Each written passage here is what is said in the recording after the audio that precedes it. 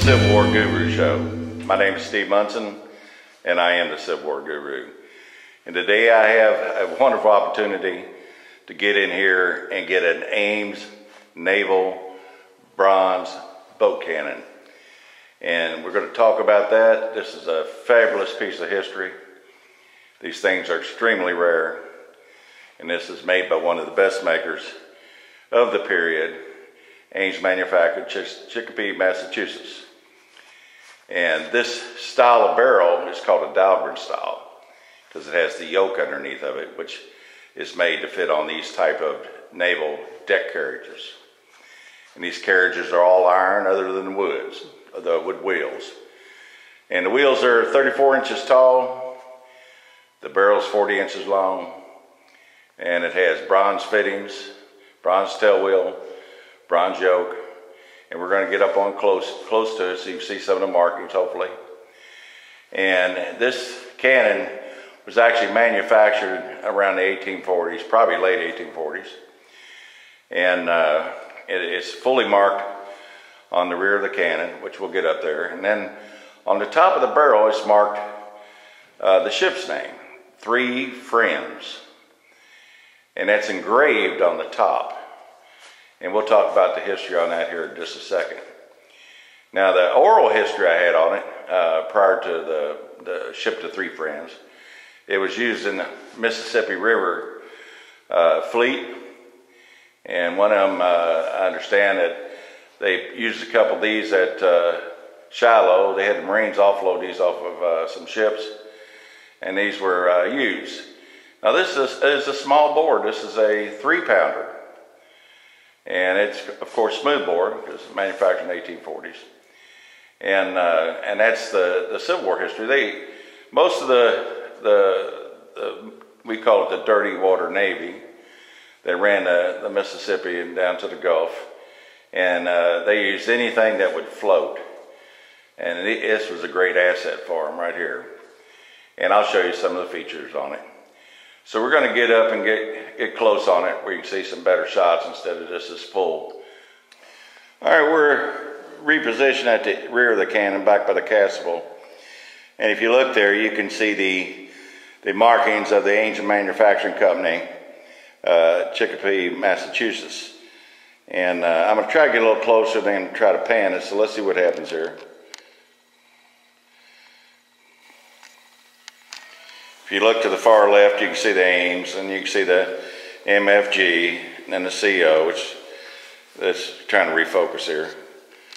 And then I'm going to pan a little bit back out just a hair, and you can try to get over to the left. I don't know if it's going to work, but bear with me a second. I'm not the greatest cameraman. Anyway, that kind of gives you an idea of how it's marked. And lovely patina on this barrel. And then I'm going to move up a little bit, kind of back this back. And if you look at the rear position on this thing, and you see where the main powder hole is, and you see the two holes off the left, that's for an apparatus. And you would screw this brass apparatus in there, and it was spring-loaded like a hammer. And you could put a cap into the priming hole there, and you could cock it, and then you pull it with a lanyard. And I'll see if I can find one of them and kind of put it in with a video. But that's what that was for. So that was for a trigger hammer. So that's why you see the 3 holes there. Let's see if we can move up the barrel here a little bit. I might have to reposition up. Looks like I will. All right, I'm going to turn it off, and we're going to move hopefully in a better position we can see the 3 friends. I think you can kind of see it there. Let me see if I can zoom in a little bit. If you look off to the left, the lower left-hand corner, you see the THREE. It's in an arch. And if I can turn it up, not get you too dizzy. You see 3, and then you go across, and it focuses out of there. We'll see if we can back it off just a hair. See if it'll come back in. It's not going to come back in. The camera's dizzy. I got it dizzy. But anyway, it's marked in an arch. and it's engraved into it, the three friends. And I'll try to get another shot of that and see if we can splice it into the video. And I'll back it off, and you know the carriage, and I want you to see this yoke underneath of it. See, on most of all the cannons, they have a trunnion that comes out the left and right side of the barrel. And these have a swivel point that's cast into the barrel, and it fits into that bronze block that you see on the iron frame. And these frames were made of iron because they put them on the ships, and they had a 6-pound version of this, and they had a 12-pound version of this. And this is a 4-pound. And this is the ones they used on the river. And we're going to try to, my friend Kenny Rogers just put a light up, and we'll try to reposition. Yeah, I don't need it right now. Try to reposition on that three friends. Anyway, I'm going to kind of go up toward the muzzle. And I'm going to get lower so you can see how that trunnion, the bottom yoke, affixes to the carriage itself. Because it's important, because you never get to see these naval style guns here. So I'm going to turn it off for a second, and we'll reposition. All right, now we're on the underneath yoke, and you can see the bracket that it fits into. Then you see a big metal pin that goes through the casting there, the trunnion yoke, and then goes through the trunnion, comes out the other side, it's got a pin on it. And that's how the barrel's affixed to the carriage. So these were used on, and you'll hear the word Dahlgren. Dahlgren, he developed a naval cannon, and a lot of them ended up with his name on it. But this is the naval style and in the Dahlgren type. But I'm going to get another shot of this so you can kind of see that the yoke that's cast onto the barrel. And then we'll get a shot of the muzzle. But first, before we do that, I'm going to spin it around here and try not to make it too dizzy. There you go. So you can see the elevating screw. There we are. The elevating screw there runs all the way through the iron trail, and it's threaded, and it elevates up. And if you look at the shaft on the elevator, it's really long. And that's because if they set them up on the top of a sternwheeler on the second level, they could point down and shoot and hit what they were aiming at. A lot of these cannons in the regular military field carriages, they didn't have the elevation adjustment that had the range like these naval ones did. So I kind of wanted to show that to you and bring that point up. Now we're going to move around to the front so you can see the muzzle of this. This cannon's in the 1840 style, and it's got the flared muzzle. So let me turn it off and we'll bring it around to the front. All right, now we got a real good shot of that barrel yoke going down through the mounting housing. And you can see the big pin going through it and the Carter key going in it. Anyway, it was machined out of bronze, and you can see how it's affixed to that iron axle that runs across. I mean, it's pretty cool the way it's set up. But you know, I don't know anybody's ever done a video on these type of naval carriages because they're pretty rare. And this thing's all hand forged. These things were forged, and where that elevation screw goes in there, that's flared and it's bored out. I mean, they're really complicated carriages. All right, now we're going to move to the muzzle. All right, we're up here on this flared muzzle, and again, this is of the 1840 style smoothbore cannon. You can see the flare on it, and you can see that it's smoothbore. And my friend Kenny's got a light holding it down so you can actually see how, you know, down through the end of the barrel. But that's indicative of the 1840 style that Ames produced. And it's, again, wonderful patina all over this particularly wonderful carriage and cannon barrel. And I'm going to try to roll it back a little bit, fade it back. And you can see, if I can get it to fade back a little bit, you can see if you look on each side of the barrel that there's a rod that runs back toward the trail. And those are support rods. when the cannon fired, the carriage wouldn't tweak. And so it gave it real great stability. And them things are like 2 inches in diameter. They're tremendous in size. These carriages are really heavy. And again, wonderfully executed. And we're going to roll around here on the other side and show you how the wheels are pinned in. I'm going to, while I've got the camera on the side, I'm just going to go over to the wheels. And what that is, that's a tapered shaft on the inside. And the wheel has a metal sleeve in there, kind of like a cone. And then it, you grease it, you slide the wheel on it, and then I'll get around here in the corner and we'll show you how it's pinned on. All right, now we're over here, and you can see the keys that hold the wheel on the axle. Now I'll try to zoom up a little bit. We're in the Museum Battles of the Western Theater here in historic Bardstown.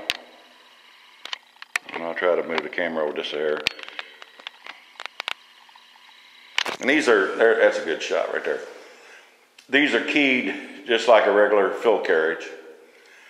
And wonderfully done. And again, this cannon is this outstanding condition.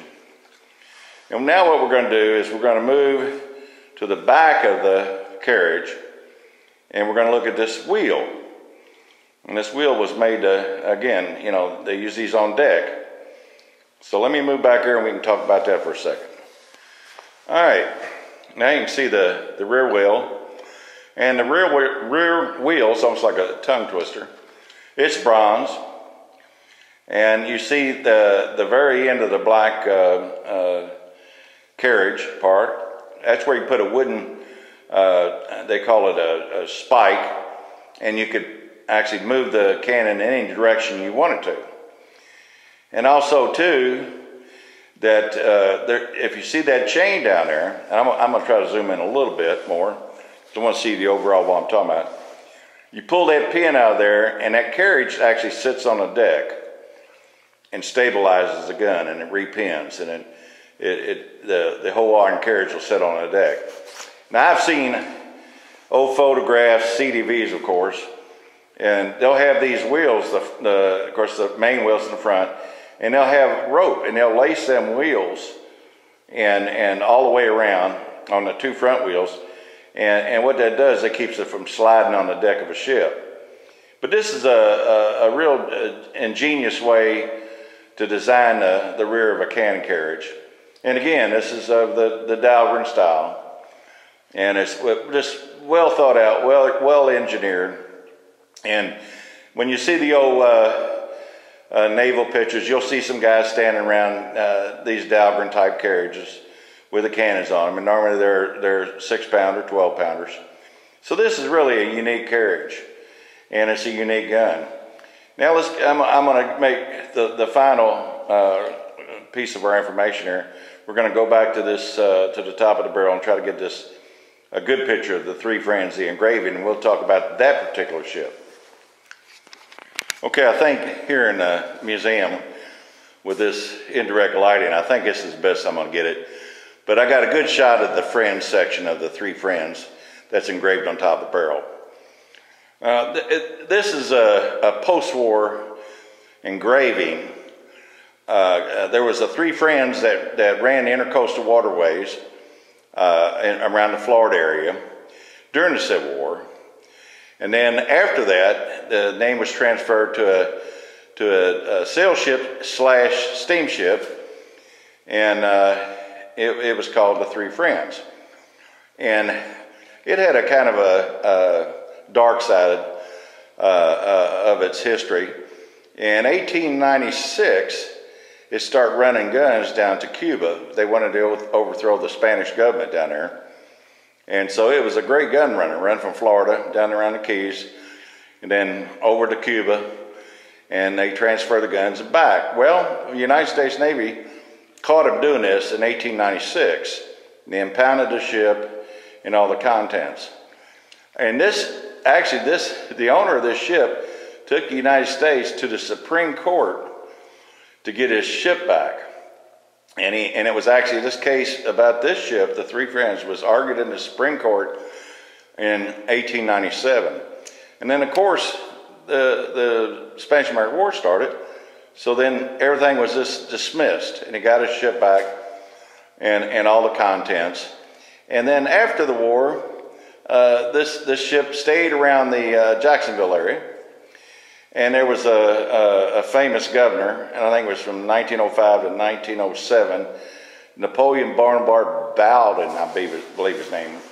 And I hate to butcher his name, but that was the owner of this ship, and he became governor of Florida. And he owned the ship for a while. And then the ship kind of hung around in Florida and did tug work up through World War II. And then it just fell apart by the 1950s, and they took it out, and they sunk it out there in Jacksonville Bay, and it's kind of like a coral reef now. But a real unique history from, the Civil War and transferred to the Spanish-American War.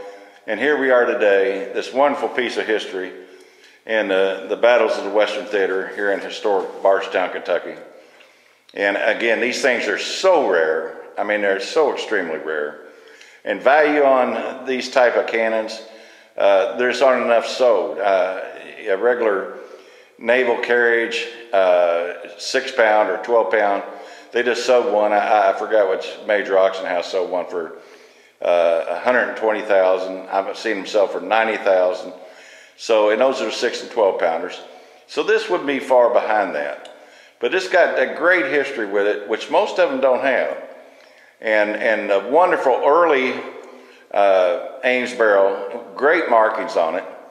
And this condition is just, wonderful and untouched patina. So from Civil War Guru, I'm going to sign off. And by the way, check out the Civil War Guru's website, because we get a lot of consigners that want to consign, and we specialize a lot in cannons, and we got a touch for old classic cars and Corvettes and aircraft also, biplanes and warbirds, etc. So we always try to keep everything interesting, and so we're going to take one final shot of this so you can get the whole cannon back into the film, and so you can see it one more time. And I hope you enjoyed the video.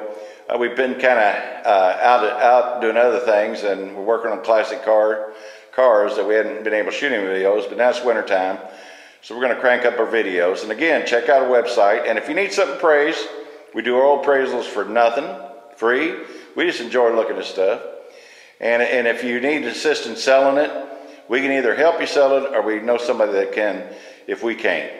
So check out the website. Our phone number's on the website.